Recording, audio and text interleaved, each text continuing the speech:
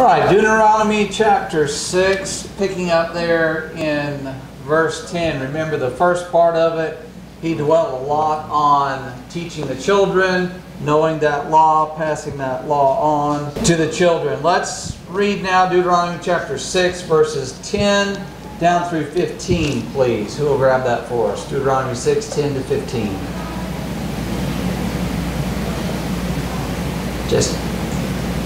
So it shall be, when the Lord your God brings you into the land which he swore to your fathers, to Abraham, Isaac, and Jacob, to give you large and beautiful cities which you did not build, houses full of good things which you did not build, hewn out of wells which you did not dig, vineyards and olive trees which you did not plant, when you have eaten and are full.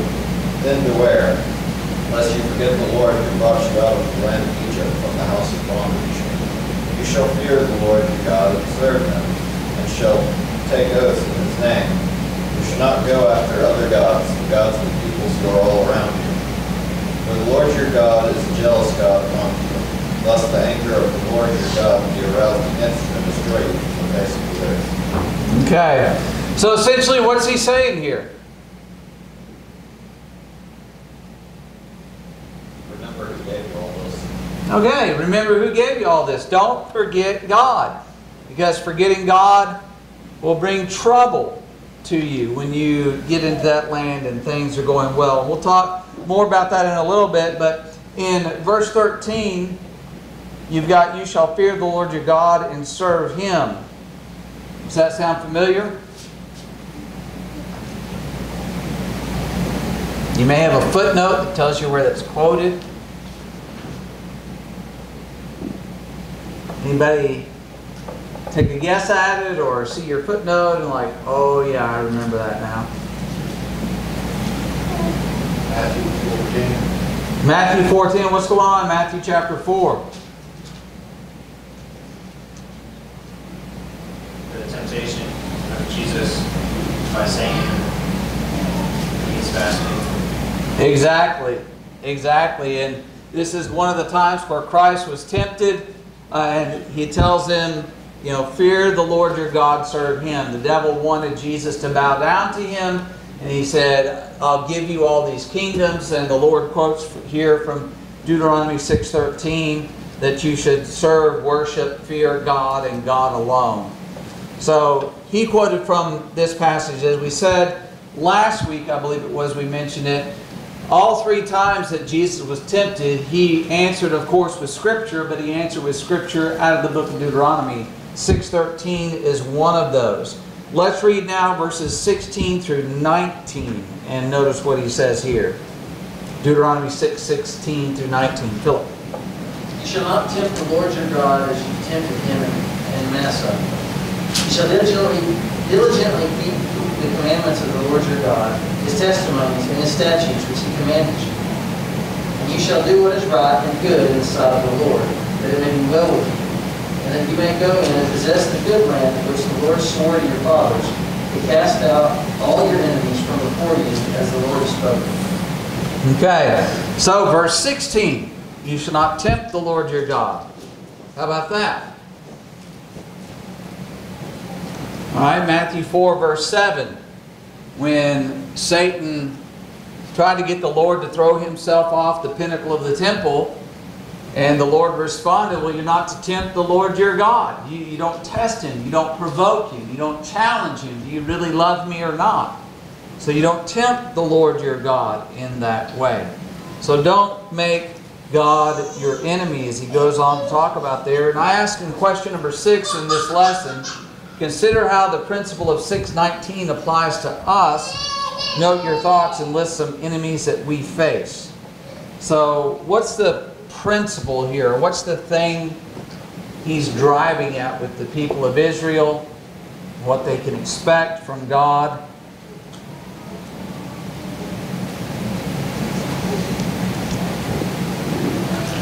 What does he tell them he's going to do?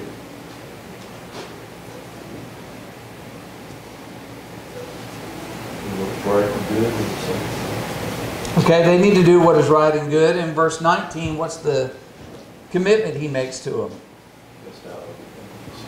Cast out all your enemies. You go in, you cast out the enemies because the Lord's going to be with you. So how does that apply to us? To have faith that He will do that for us as well. Okay? What kind of enemies do we have?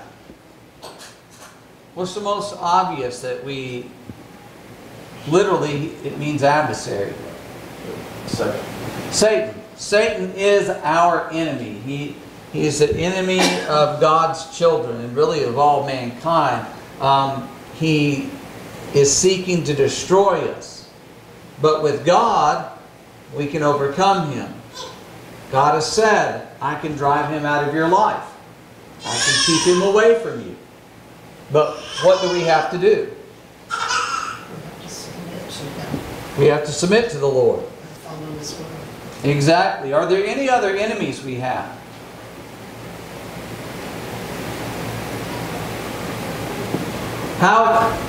Okay, I'm going to give you one. How about apathy? If we become apathetic about serving God, about doing His will, worshiping God, studying the Word, things like that, that in a sense is our enemy. We have to fight against that.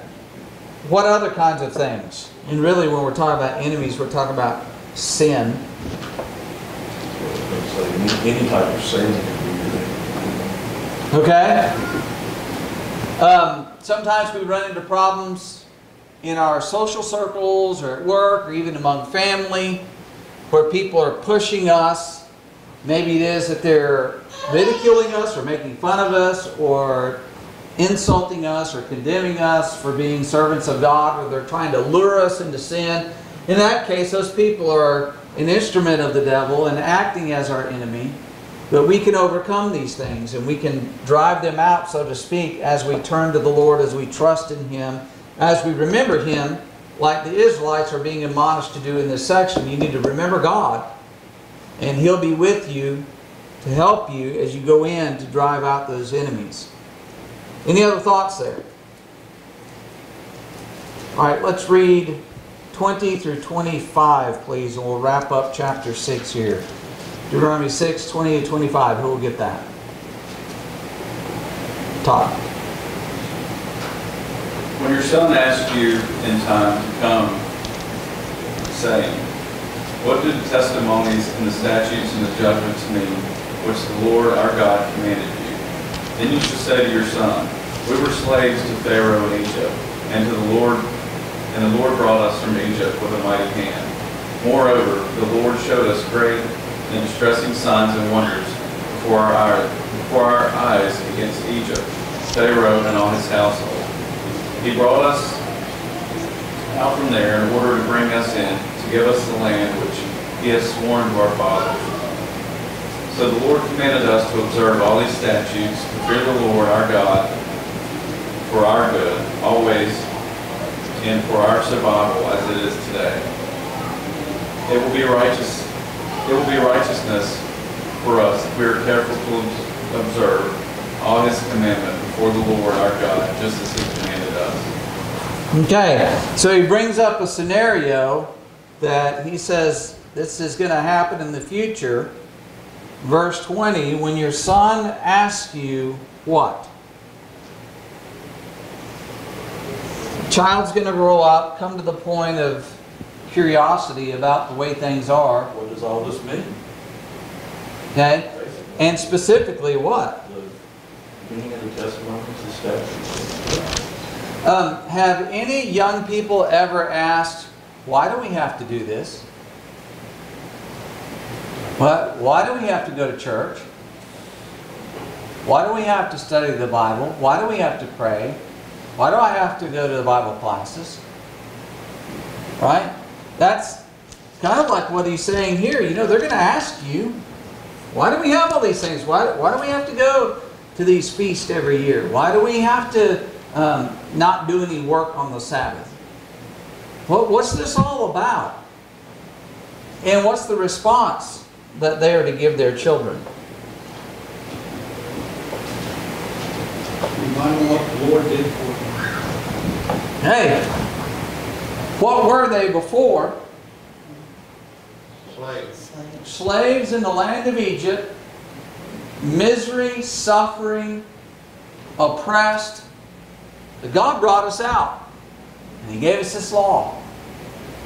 And the idea is that living under this law is a blessing and a benefit to us. We're no longer slaves in misery. But now we're under this law that makes us a people, gives us a relationship with God. It blesses us.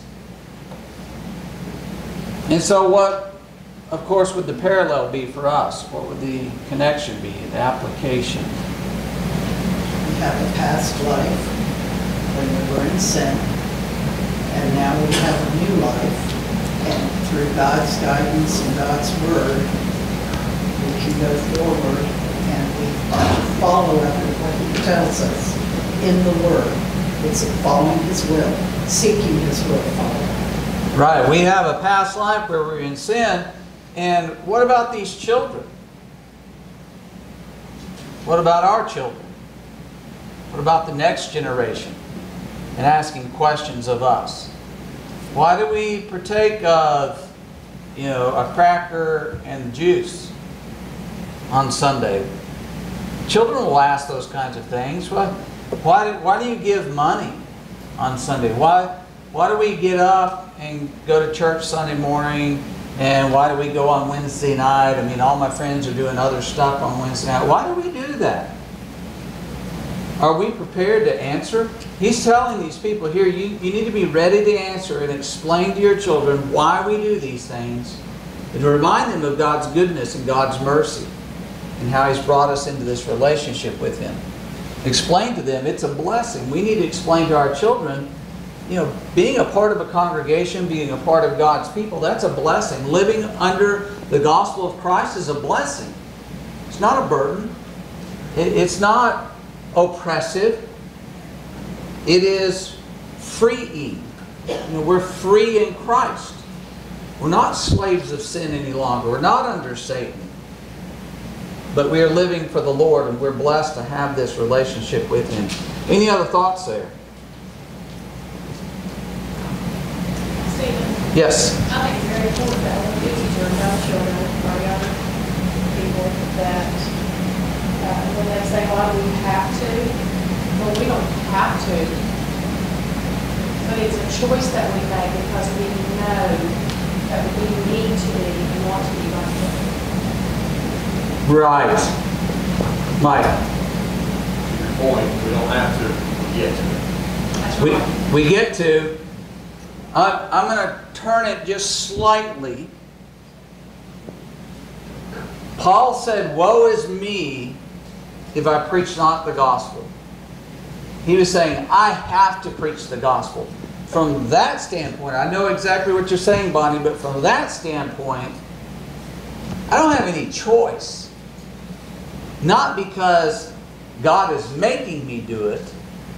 It's because God is allowing me to do it. Because God has been so good to me, I am compelled from within to do these things. And if we don't have that inner drive to serve God, somewhere along the way we're going to find an excuse or reason. We're going to rationalize why we don't need to do it. Why we don't need to be at Wednesday night class. Why we don't have to show up for Sunday morning. Why we can just go now and again. Or why it doesn't really matter about studying the Bible or praying. So we need to have that inner drive. And to Bonnie's point, we need to explain to them, hey, this is a great blessing. This is a great privilege.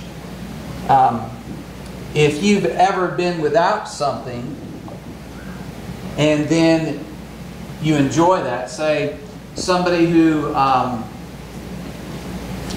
grows up in great poverty and then they get to a point in their life that they have things, they have a deeper appreciation for it and they take care of those things better than someone who's had it handed to them all their life. And it's sort of like that. We were in spiritual poverty and now we're in spiritual riches.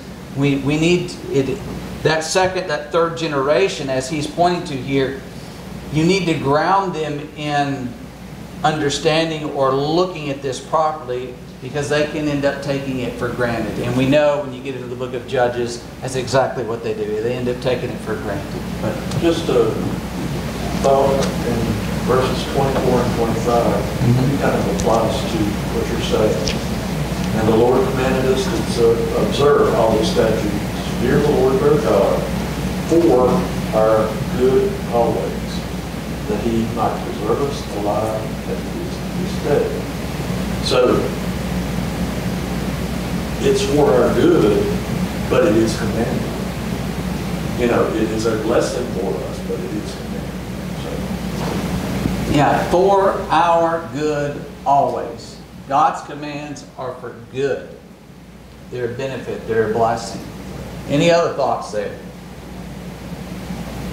All right, let's jump into chapter 7. Let's read 1 through 5 here. Deuteronomy 7, 1 through 5. Who will read that for us? Charles. The Lord your God brings you into the land which you go to possess, and cast out many nations before you, the Hittites, the Girgashites, and the Amorites, and the Canaanites, and the Perizzites, and the Hivites, and the Jebusites, even 7 nations, greater and mightier than you. And when the Lord your God delivered them over to you, you shall conquer them and utterly destroy them. You shall make no covenant with them, nor show mercy to them, nor shall you make marriages with them. You shall not give their daughters to their son, nor take their daughters for your son. For they will turn your son away from following me to serve other gods. So the anger of the Lord will be aroused against you and destroy you suddenly. But thus you shall deal with them. You shall destroy their altars and break down their sacred pillars and cut down their wooden images and burn their carved images with fire. Okay. So the entire chapter dealing with them going into the land of Canaan, conquering the land, destroying idolatry here. This in particular is talking about that idolatry. He opens it up by listing these various nations there. He says 7 nations. And what was the condition of the nations relative to Israel?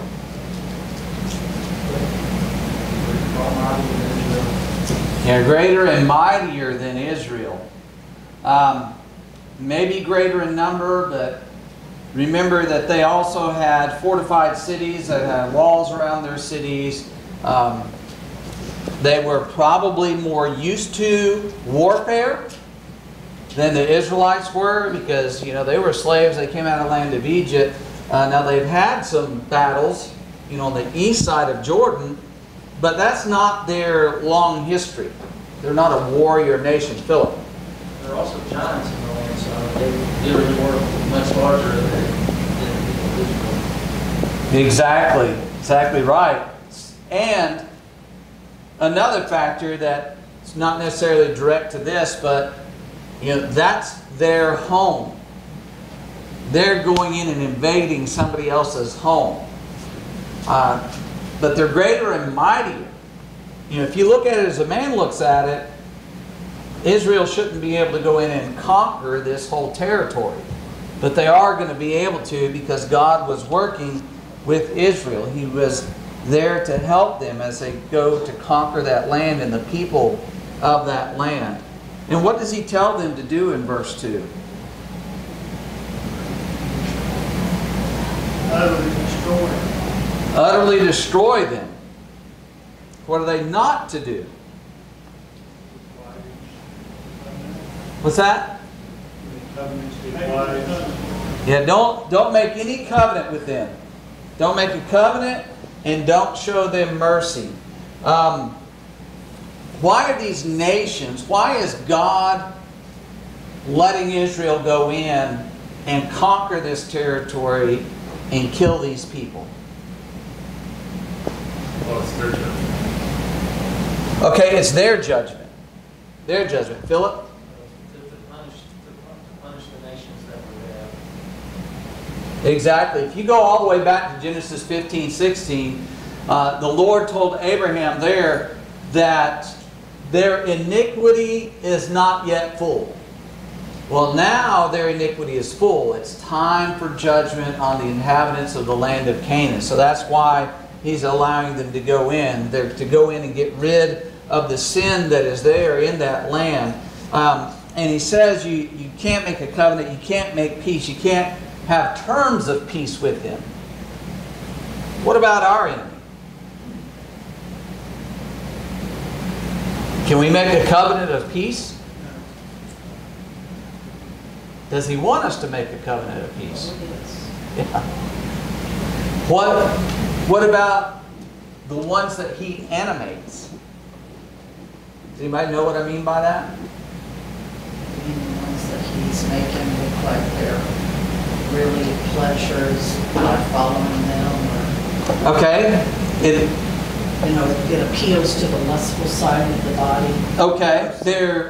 There is the idea of the immorality that is out there that he wants us to make peace with, comes to terms with, and our culture is certainly putting the pressure on us to do that, to come to terms and make peace with all forms of things, the transgenderism and all that kind of stuff that's going on these days. So they want us to be quiet. Of course, that's the first thing they want, is us to be quiet, but then what do they want? Well, if you look at the denomination, they want us to say that everybody's okay. All you have to do is believe, say the prayer, and it's all right. If you fall into that, then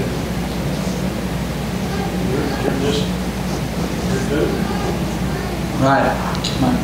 Maybe go from being quiet, that is to tolerate it, to full on acceptance of it.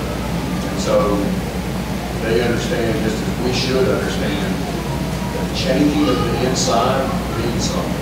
Because if you change the inside, the outside changes as well. And so, if you're quiet about it, you don't say anything, they know it's just a small skip to you're going to accept it eventually. Mm-hmm. Bill? Okay, yeah. Another addition to that is not only do they expect us to accept it, they want us to promote it as well. Okay, there is that step even beyond that they want us to promote it, to openly, actively endorse it. Not just to be quiet, not just to say, hey, you can come and be a part of it here, but openly say it's good, it's all right, there's nothing wrong with these things. But that's been true going all the way back. That's one of the ways Satan works, is he chips away and keeps pushing that, and he wants us to come to terms of peace along the way. That's true with the immorality, and as Hank brought up, that's true with false religion and the denominations. They want us to be at peace. They want us to all kind of be together, approve of each other, and don't condemn anybody. Don't make an issue of it. Why argue about all those things? Because we all love Jesus. The mantra in our society with the moral issues now is love is love. Right? Love is love. Well, why are you against love? Well, I'm not against love. But they twist it that way, and that's how denominations do. They'll twist it. Well, somehow the person who stands in the truth and speaks the truth is a bad person, so the pressure will come to make peace. Just as the Israelites, there would be pressure to make peace, to come to terms. And he's saying, don't do that. You can't compromise on those things. You have to stand strong and press forward with what the Lord has told you to do. There are some things that God requires of us that are difficult to do. They're difficult. But we have to be committed to doing them. Otherwise, we have failed Him in our relationship to Him. Any other thoughts there? Reminded of what Paul wrote to the church of Corinth in 1 Corinthians chapter 5 about the man who had his father's wife. He basically says, you doing nothing about it is the same as you accepting it. So, were they openly promoting and endorsing it? Probably not, but maybe the text, at least from memory right now, doesn't. I don't think it says anything about they were promoting it, but they were certainly doing nothing to discipline in to correct that, which he said you might as well have fully accepted it. So that's true of other things too. If we do nothing, inaction is just as bad sometimes. Right, Mike? We probably won't wrap this up, but whenever you see what he tells them to do, specifically with the marriage, just stay away from them. And then when he tells them tear down every one of their high places, their altars, so obviously there's going to be a lot in there. I mean, that seems to be a big problem that they're going to have if God wants it gone. And as we kind of see that happening, what we see is they don't tear down every single high place, and they don't, and it's just those couple that kind of stay out there. But it's just enough leavening to leaven the whole lump. Okay, and that gets us to exactly question 1. Why were they to destroy the idolatry in the land of Canaan? It was, in part, to keep them from being corrupted by it. Don't allow that to be around you, because it's going to affect you sooner or later. So it'll pull people away. And so, as has been mentioned, he goes on to talk about don't get mixed up in these marriages. Now, he's not saying that if somebody in the land or somebody somewhere believes in Jehovah God, who will accept that covenant, that you can't do anything and marry them, Ruth the Moabitess and things like that. But he's saying these idolaters here, you cannot get mixed up with them. Joe? Yeah, I mean, look at Solomon. Right. I mean,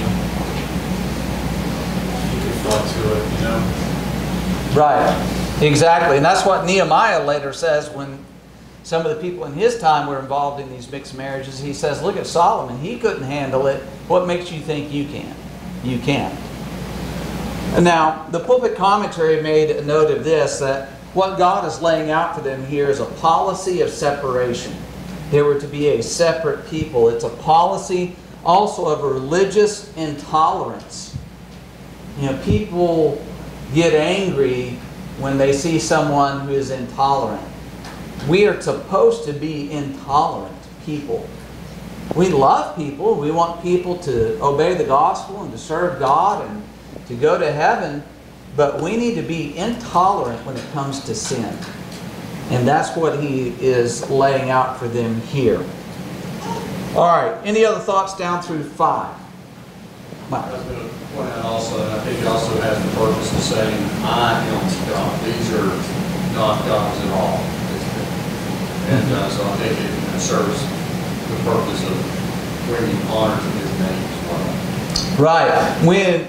When you accept the concept, the idea, and the reality that Jehovah is God, all the rest of this falls into place. It all makes sense. Because if he's God, that means all the rest of these things are false gods and they're bad, and we need to get rid of them.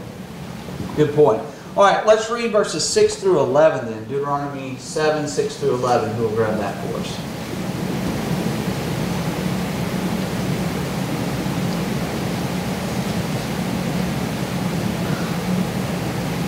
For you are a holy people to the Lord your God. The Lord your God has chosen you to be a people for his own possession out of all the peoples who are on the face of the earth.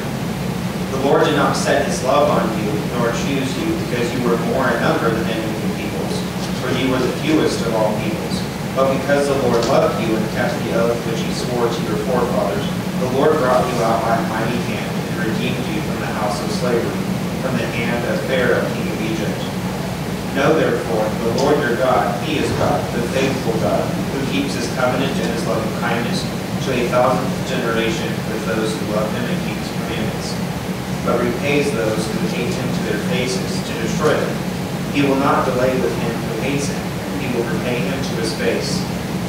Therefore you shall keep the commandment and the statutes and the judgments which I am commanding you today to do. Okay, so I had asked in question 2, what do we learn about God's character and nature, and how does that apply to us in these verses here?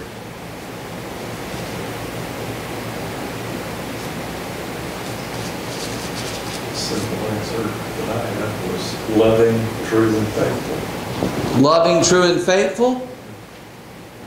As far as applying to us, we should be able to have that faith in God that He will do what He says. Okay, have that faith He'll do what He says because He does love us.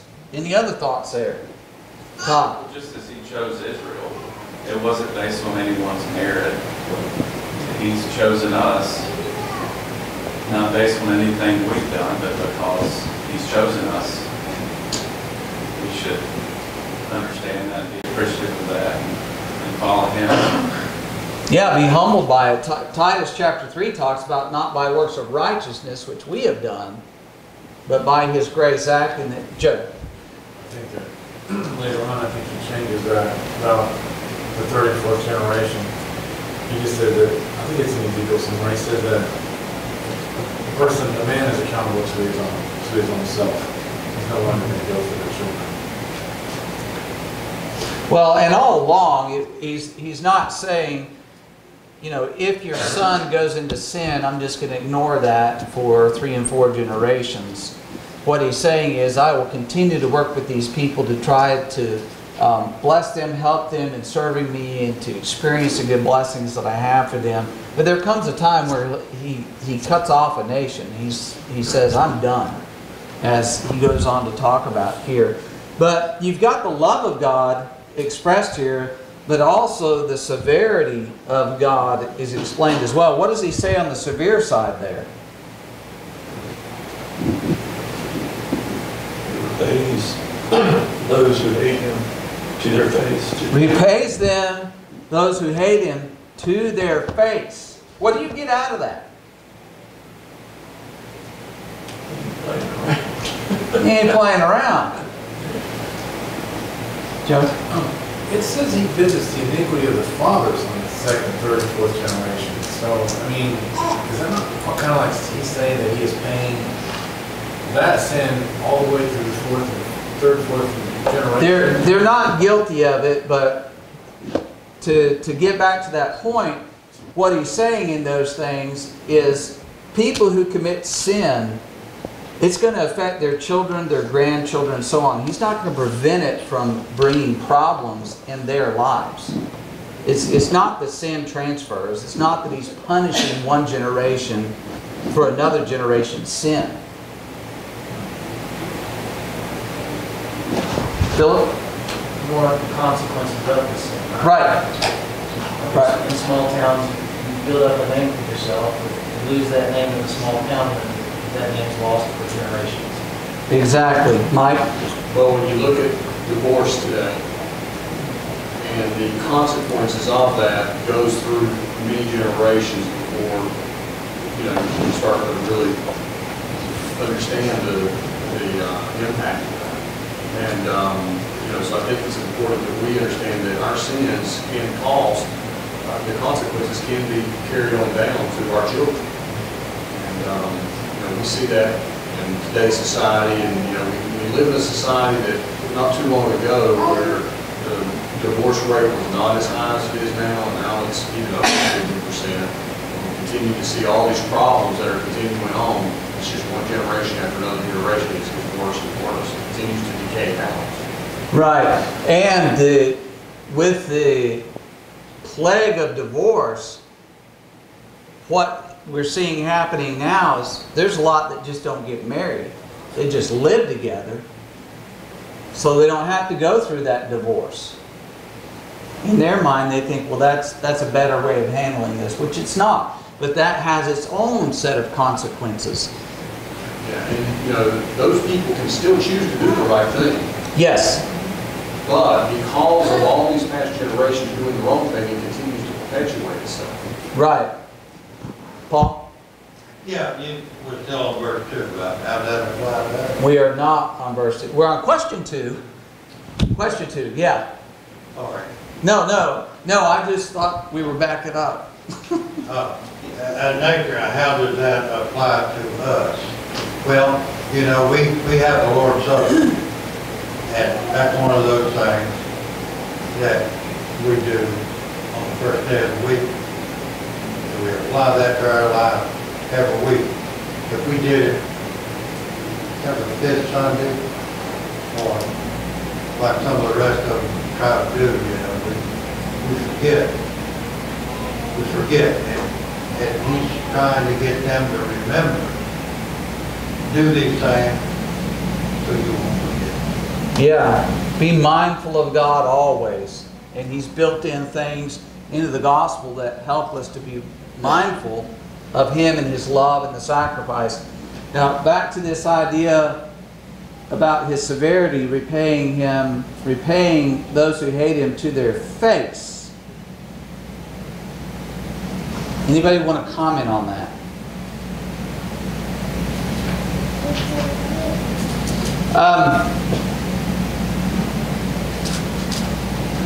God will get in your face. God will get all over you. Right? The principle in Galatians chapter 6 is you reap what you sow. There's no getting around that. There's no getting around God becoming your enemy because you have turned away from him. And he's not going to, as Rick said, play around. It's not going to mess around. When you come up against God, there are some hard consequences that you have to deal with. And so he will repay those who hate him to their face. Any other thoughts there? Philip? What he did to Israel when they fell away was not so. Even during the Judges period, there was that cycle that kept occurring over and over. And when they fell away, he wasn't subtle about it. And each time they fell away, punishment got more severe and more severe. So he was definitely in their face. Right, exactly. Good point on that.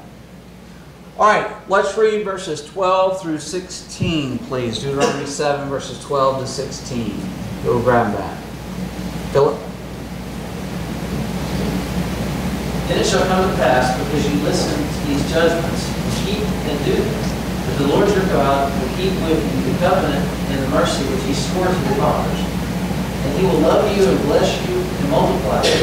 He will also bless the fruit of your womb and the fruit of your land, your grain and your new wine and your oil, and the increase of your cattle and the offspring of your flock in the land of which he swore to your fathers to give you. You shall be blessed above all peoples. There shall not be a male or female barren among you or your livestock. And the Lord will take away from you all sickness, and he will afflict you with none of the terrible diseases of Egypt which you have known, but will lay them on all those who hate you. Also you shall destroy all people whom the Lord your God delivers over to you. Your eyes shall have no pity on them, nor shall you serve their gods, for that will be a snare to you. Okay, so there's a blessing here that he's saying to the obedient, to the faithful, that you'll have plenty of fruit of the womb, fruit of the land, the grain, the new wine, the flocks, all those things. Why might he be emphasizing this in a chapter where he says go in and destroy all the idolatry?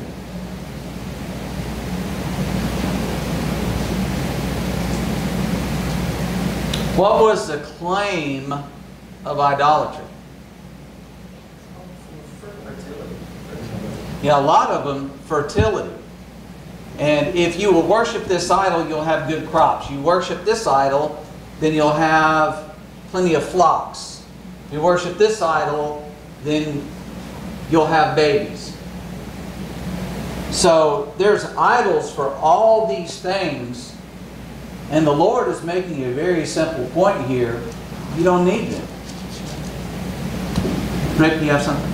I was just going to say what you said is basically all of those idols were gods of different things. So they each have their own blessing. Right.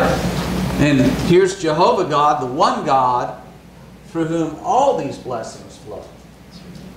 So serve him, and all these things are going to be all right. You know, the Lord says the same thing in the Sermon on the Mount. You know, worship God, all these things will be added to you. He'll take care of you. He'll see that your needs are met. So don't worry about all of that. You don't need to turn these worldly ways and worldly solutions. Serve God. and you'll be all right. He'll look out for you. Any other thoughts there? All right, so question 3 I asked, what stands out in verse 16? Also you shall destroy all the peoples from the Lord, whom the Lord your God delivers over to you. Your eye shall have no pity on them, nor shall you serve their gods, for that will be a snare to you. Anything stand out to you there? You can't be compassionate about their lifestyle. Can't be compassionate about their lifestyle. The no pity was the thing that really stood out to him, because if you have pity on them, you're going to feel sorry for them. You're going to, oh, well, let's let it go. Well, just like today, you see everybody wants to be soft about everything because you're going to feel sorry for somebody because they're in sin. Well, that's not what we're doing. We're not going to feel sorry and have pity on them. We're going to love them enough to try to get them out of it. That would be the way we do it. Instead of having pity on them, we're not having get out of it. Okay. As we read this, we think it's such a simple thing to destroy someone and not feel anything. Yeah, we can read it in a sterile thing, just like you can read about war, about combat, but if you've not been in war, you've not been in combat, you don't know what the emotions are like there, right? That's why many who come back from combat have emotional struggles because of what they see. We can read about it, but we don't have those emotional struggles when we read about it. But can you imagine utterly destroying? I mean, that's like going into killing everybody in this town and walking out and eating dinner. Yeah. That's what we don't grasp that. That's the commitment they had to have, and we wonder why they sometimes fail. Right. As we said before, this was a difficult task they had before them, but it's one they had to do. And if we apply it to today, we cannot have pity on error. We cannot have pity on false teachers. People who are pushing error and unrighteousness. We have to have the strength and resolve that when we strike hard, and regardless of the reaction, we make sure we stick to it.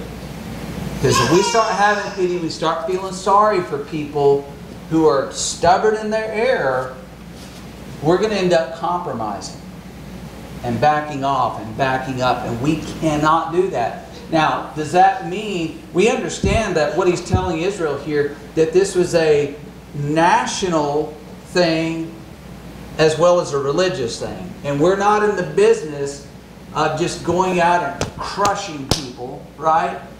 We want to save souls, and we don't want to be arrogant when we confront error.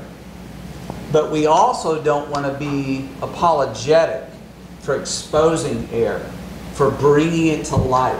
Because some people get upset, some people cry, some people get very angry and vicious. Well, that shouldn't affect us. We should speak the truth, speak it plainly, and press forward. Any other thoughts there? All right. I did not plan on reading 17 to 26. He just kind of goes through there and says, don't have fear of these other nations. Remember what I did in Egypt, and I will continue to be with you. And anybody who escapes you, I'm going to send hornets into the land and drive them out. So if they remain committed, God will be with them and working with them. And he said, be sure you destroy the idols. Don't cover the silver, the gold, or anything like that. Because if you do, it's going to be a snare to you. Now, chapter 8. A couple of things I want to grab here. In chapter 8, let's read verses 2 through 5, please. We'll read Deuteronomy. Mike. You shall remember all the way which your Lord your God hath led you in the wilderness these 40 years, that he might humble you, testing you, to know what was in your heart, whether you would keep his commandments or not. He humbled you and let you be hungry and fed you with manna, with which you did not know, nor did your fathers know, that he might make you understand that man does not live by bread alone, but man lives by everything that proceeds out of the mouth of the Lord. Your clothing did not wear out on you, nor did your foot swell these 40 years. Thus you are to know in your heart that the Lord your God will discipline you as a man disciplines his son. All right, so question 4 I'd ask, what did God do with Israel and why? And what's the lesson for us?